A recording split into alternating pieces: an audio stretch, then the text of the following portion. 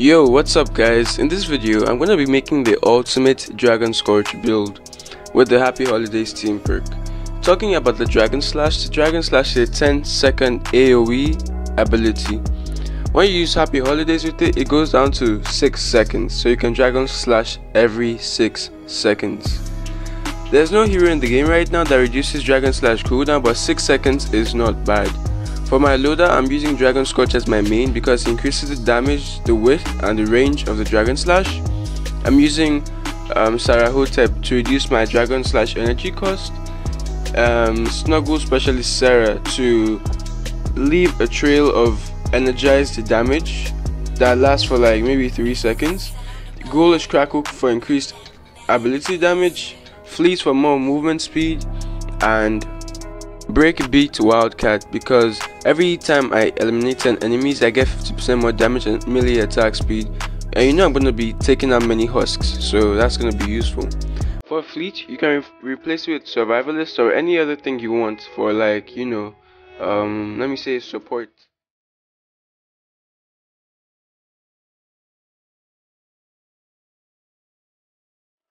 Okay, this is an encampment mission, and most of the people here are power level 131, so I'm gonna get good party buff.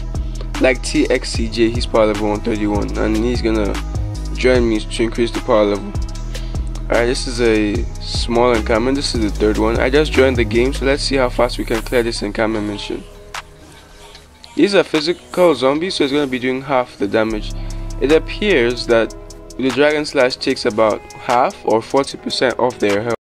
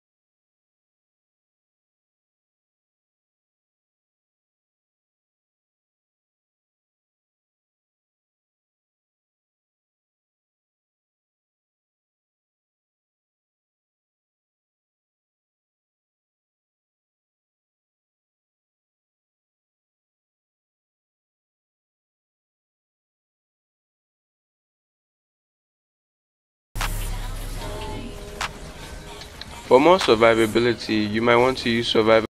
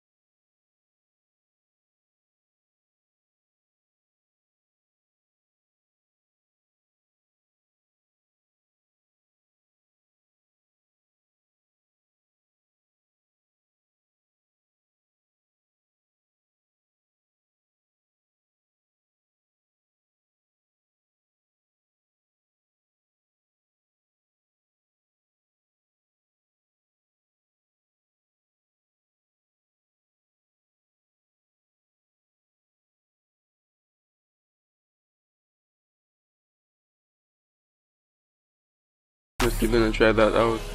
Did you guys see that? The Dragon Slash did 457,000 damage to that.